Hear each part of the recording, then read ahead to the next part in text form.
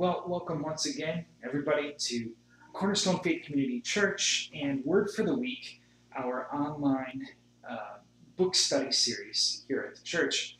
My name is Pastor Jeremy Heitcomb. I'm very happy to be with you today as we look at the very last chapter, chapter 13 of the book by Jerry Bridges, The Discipline of Grace. In this particular chapter, Bridges addresses the discipline of adversity, he says.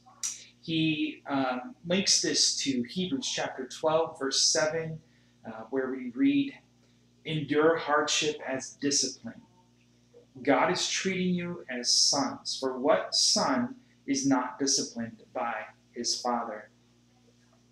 And I'll start today by saying this. The topic of adversity, of difficulty, of pain, of trial is one of those difficulties, one of those disciplines, I guess, that so many people struggle with. I would say people sooner fall away from faith in Christ because of adversity that comes their way than any other thing. Yes, there are people who fall away from faith because they encounter something in God's word that they just feel like they can't accept, they can't grapple with. People fall away from Christ for I guess a lot of reasons. But I would have to say probably if we took a survey, I would suggest that probably the most people fall away from faith because of some situation of adversity that's come their way, and they can no longer justify God as being loving in light of what they've experienced.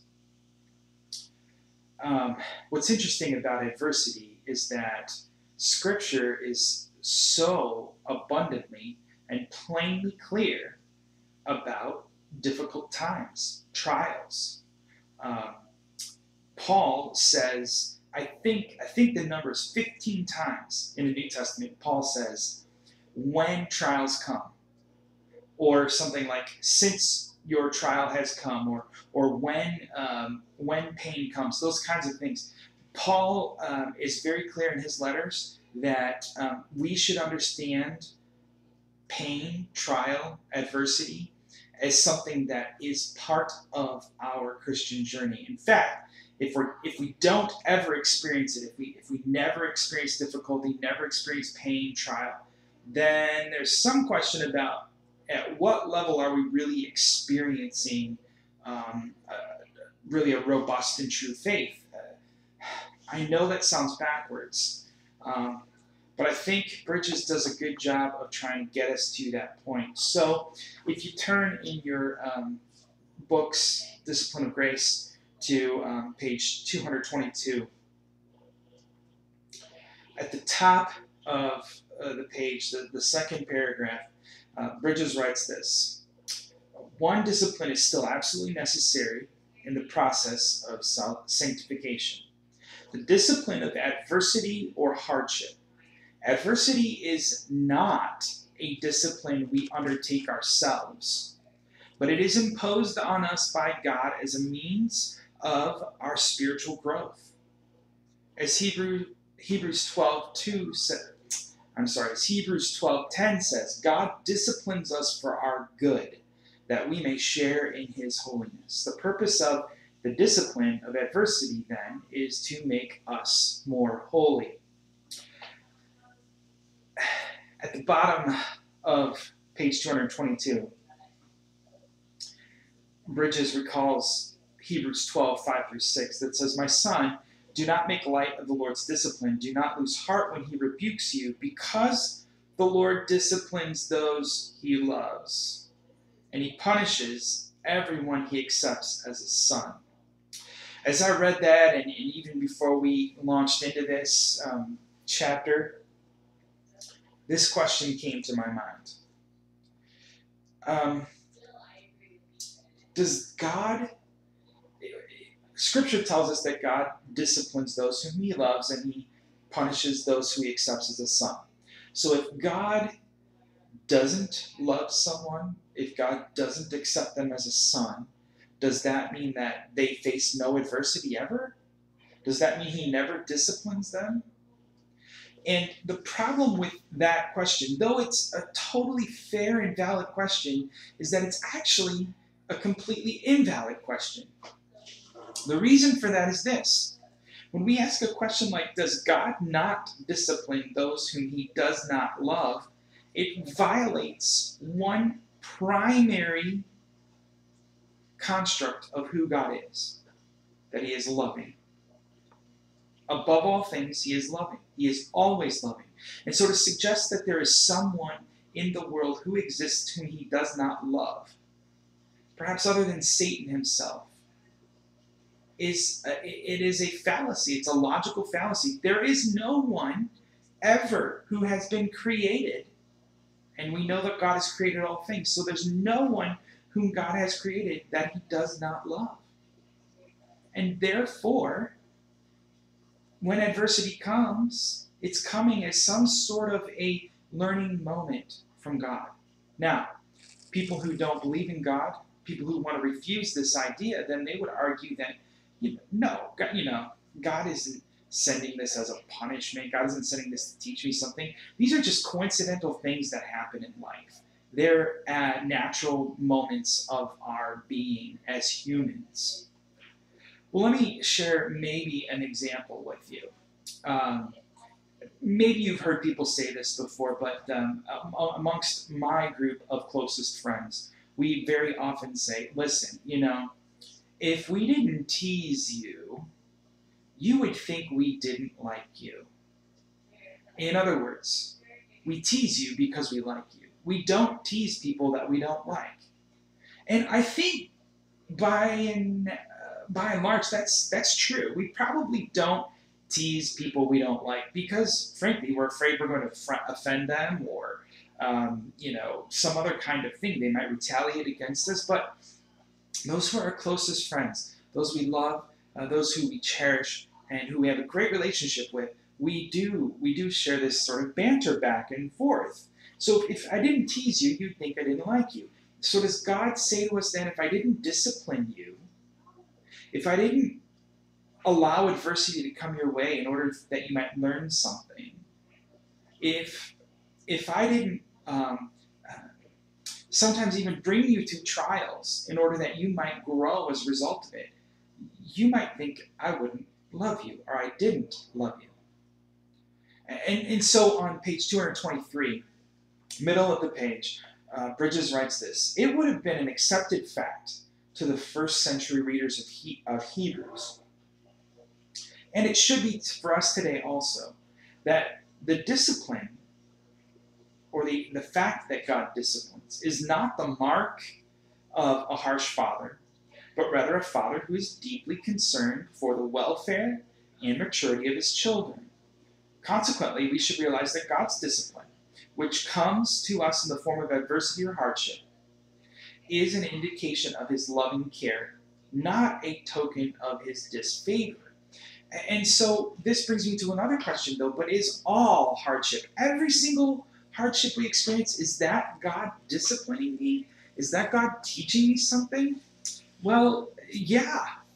And if disciplining me it means teaching me something or helping me grow or something of that nature, rather than necessarily punishment, then it has to be true. God is always trying to teach me something, to help me learn something. And so these adversities that come, these trials that come, from time to time, it may be a punishment thing. We may have done something that God is, again, trying to teach us not to do. And so he brings adversity our way in order to teach us that as a result of punishing us. But adversity doesn't have to be punishment. It may just be for growth. At the bottom of page 224, Bridges says, some Christians have difficulty with this truth and even deny it because they can't believe that a God of love is responsible for either the individual or public disasters that come to us. But the clear testimony of Scripture stands against all of our protestations. So we need to recognize the hand of God in all adversities we encounter and not make light of his discipline. We've encountered these difficult times for a reason. What is the reason? Going through the COVID-19 crisis has been an incredible trial, a great adversity. And I think we have to ask ourselves, why has God brought us to this place? Why are we here? Why has he allowed us to come to this place? What are we to learn? And man, I have to say, I think one of the biggest things we're learning in the midst of this time is what we can do without and what we cannot do without. I mean, there's so many things in my life that I'm not doing, I'm not participating in, I'm not being asked to do. And yet, life is going on. The church is still here. We're still functioning together as the body of Christ. In fact, in so many ways, we're functioning so much better than ever as the body of Christ in the midst of this time. And we're recognizing the things that are just simply not important. And what really, truly is important are the things that draw us closer to God, closer to Christ, and closer to one another. So we've begun to eliminate a lot of things from our lives for the sake of health, but I have to say there's a lot of those things I hope they stay eliminated from our lives because it was just busyness. It was taking me away and taking you away and taking us as a body away from God. And so we're in this moment of adversity, and I hope we're definitely learning something. The last half of page 225, the fourth paragraph, Bridges says, encouragement must come from the realization that the hardships we encounter come from a God who is not only sovereign in control of every circumstance of our lives, but who also loves us and who deals with us only on the basis of love. He is not only the sovereign ruler of his universe, but he is also our Heavenly Father through the Lord Jesus Christ. And so I thought of it this way. Even in our anger, God deals with us in love. Even when God seems angry with us, or seems like maybe God has gotten angry with us, which, by the way, I don't think he does, but even if we seem to think that, he's doing this in love. God doesn't do anything that hasn't been born out of love. And so that leads us to page 227. Bridges says, all hardship is discipline. Every last little bit of it. The point of it is this. We'll never really know which pieces of adversity are to punish us for something, which pieces of adversity are just so we'll learn something or so that we'll grow.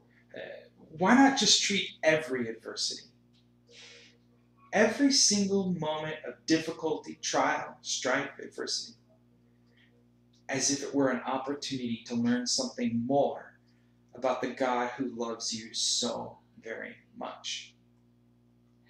I think that's what brings us back to the very start of this book and the title of this book, that the disciplines we must endure as we are growing in holiness and sanctification are all born out of grace, out of love. And so whether it's the discipline of prayer, or the discipline of waiting and watching, or the discipline of speaking, or whatever the disciplines are of adversity, it's got to be grounded in God's grace for us. That he loves us. That he gave us his son to die for us. And that he wants to see us grow closer to him, closer relationship with him. I'll leave you with this thought for today. One of my absolute favorite worship songs that has come out relatively recently is from the group Sovereign Grace, and it's called Joy in My Morning. You've definitely heard the ladies of our praise team sing this several times. I'll read a little bit of it for you. It says, when darkness falls and temptations call and all around me seems undone, you hear my pleas, supply my needs, and tell me of your wondrous love. For you are the joy in my morning. You are my song of praise. Just like the new day dawning, flooding my world with grace. Though trials come and every one can take me further from your truth, you calm my fears, dry all my tears, and draw me closer, Lord, to you. For you are the joy in my morning. You're my song of praise, just like the new day dawning, flooding my world with your grace. I hope you can see that today. I hope you can see that God is flooding your world with grace, with love. Yes, even in moments of adversity. And I hope you've really enjoyed walking through this book, Discipline of Grace.